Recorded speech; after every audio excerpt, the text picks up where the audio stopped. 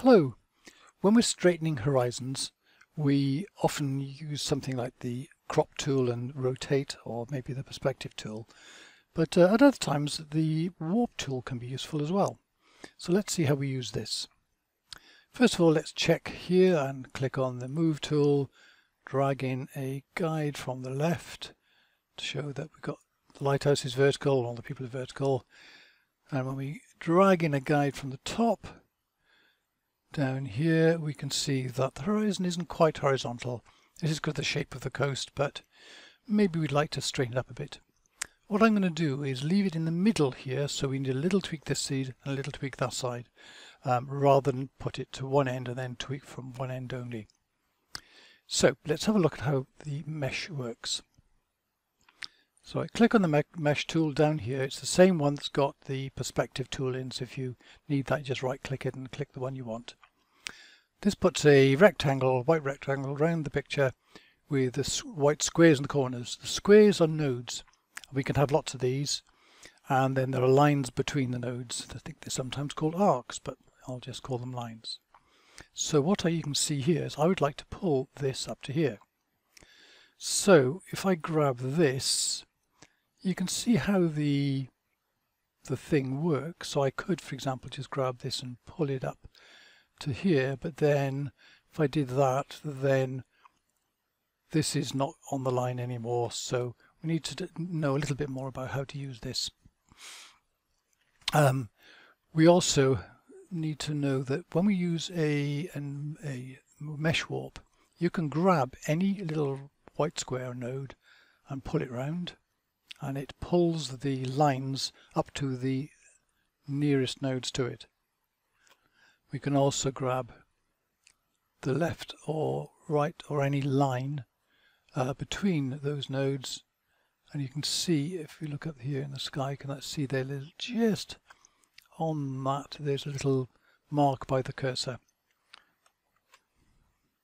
So what we're going to do here is, if you double click on any point in the picture, you create a node. So if I just go to the end of where I want to drag from, let's double click on this, and this has put a line across here anchored there, which means I can grab this and it will pull this relative to that node on the right. So the node on the right is not working, it's not moving, and the node on the left I can move all over the place.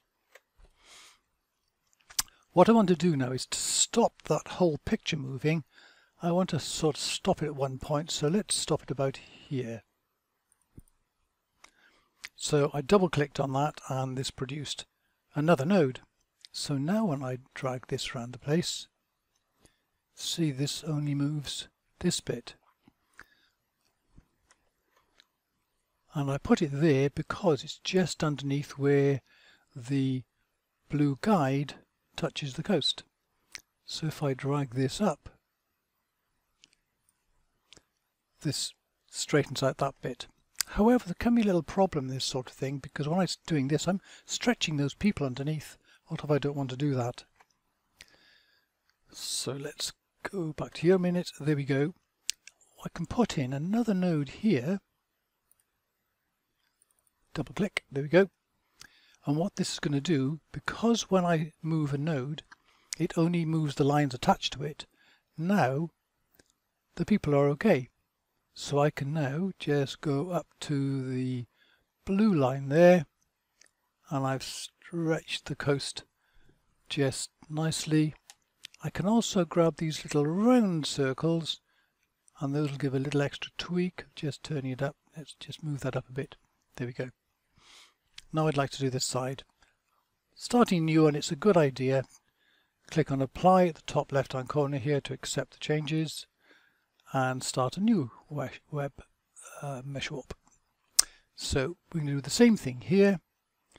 We can actually say, well, we're going to put a node over there, and we'll put one a little bit down so that we're only going to distort a bit there, and we want to pull this one down to the line, so it's going to come down to, there's the blue line just appearing. Make sure there's no gaps on the edge there. because if you pull too far this way you end up with empty space there, so we don't want that, so we need to make sure that's covered.